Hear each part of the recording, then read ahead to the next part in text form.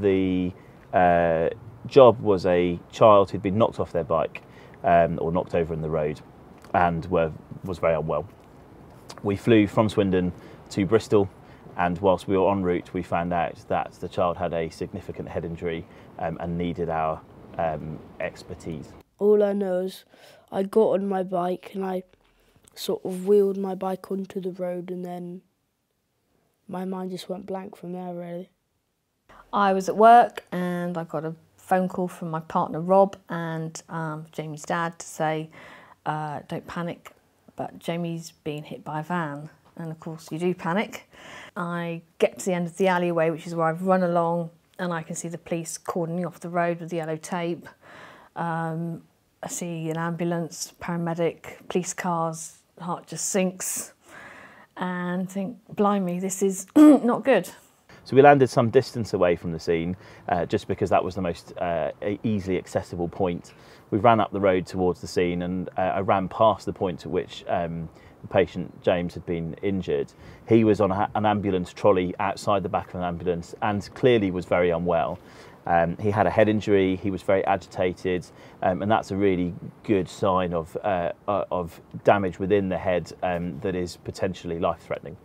As awful as it was, I knew he was in the best hands possible, which was great. Awful situation which you wouldn't want anybody to be in at all, but in the best possible hands, and that's, you know, all you can really hope for, really. We know that the sooner that we're able to get those patients to hospital in a safe way, the more likely it is that they make a good recovery.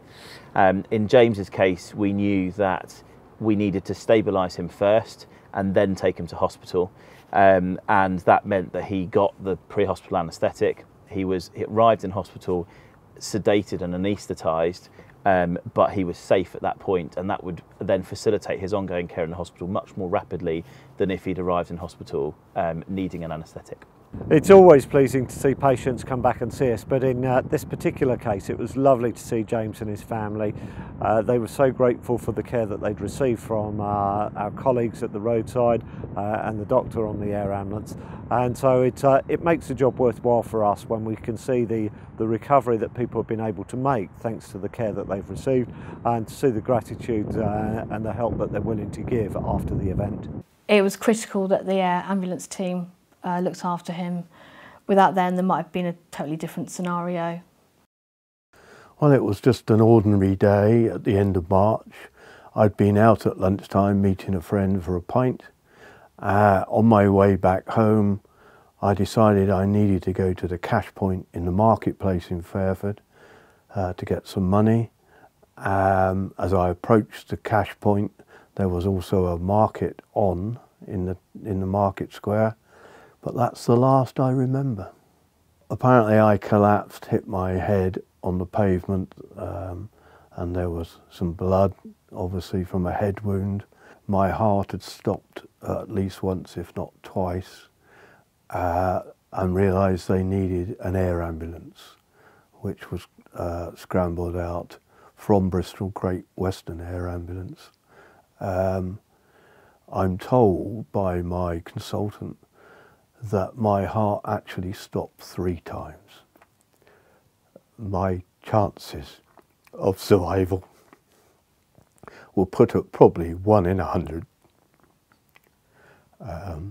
So my family and myself, of course, are grateful for all those people who came to my rescue. I wouldn't be here today without them.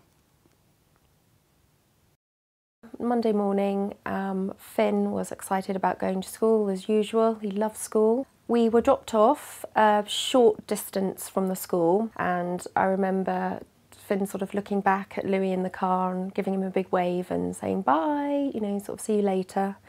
And we carried on the short walk to school, and I remember seeing just literally the massive glass window and the sort of driver's face, of look of sort of horror on his face. Obviously we were both hit, and Finn was then thrown to the side of the road.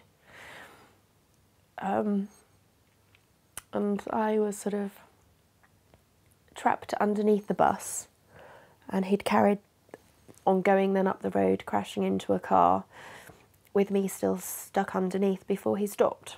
Louis was definitely my reason for wanting to be here still. You know, it was thanks to the air ambulance that he still has a mummy, because losing his brother